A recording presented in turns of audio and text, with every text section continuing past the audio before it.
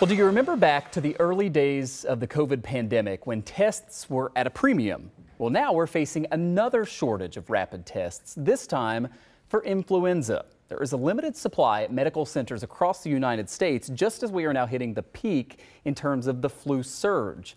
This is according to Western New York Immediate Care, who we spoke with this afternoon.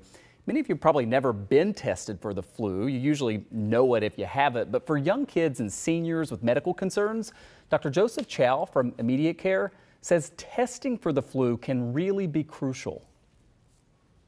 It's certainly difficult at times to differentiate between the flu, COVID.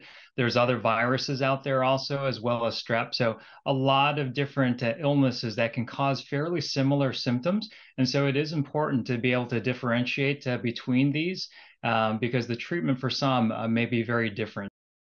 Dr. Chow said this is the first time he can remember having a flu test shortage.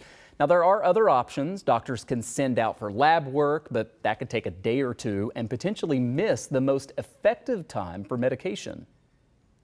If you do contract the flu, there is medications that you can give, but there's really timing to it.